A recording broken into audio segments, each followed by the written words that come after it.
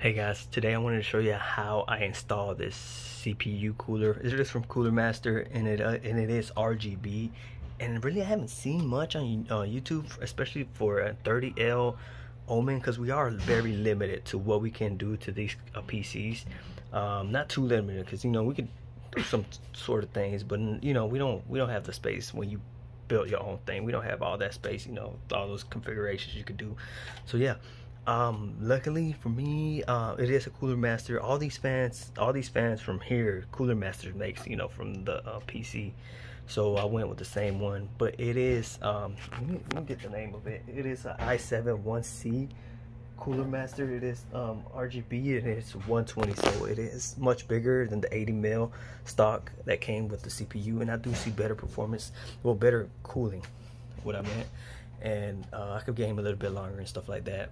But it won't blow your mind on that stuff, when it comes to temperatures. But I saw a little temperature drop, so that was great. So yeah, let's see how I made it work.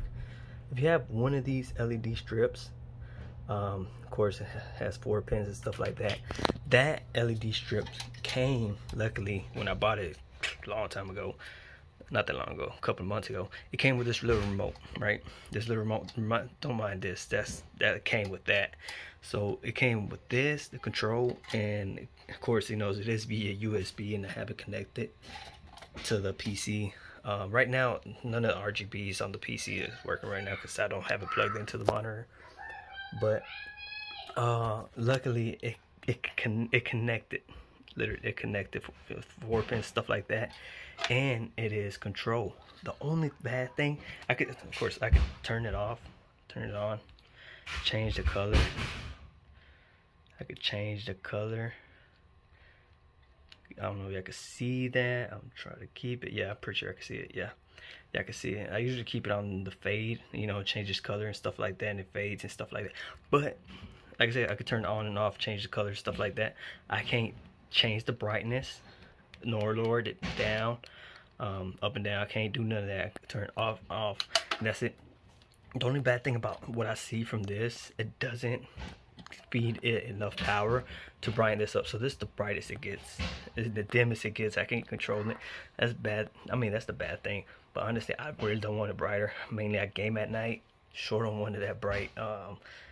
Say the RGB on here, sometimes I keep turning down to medium, and then I turn it back to high sometimes during the day. But yeah, that's how I made it work, guys.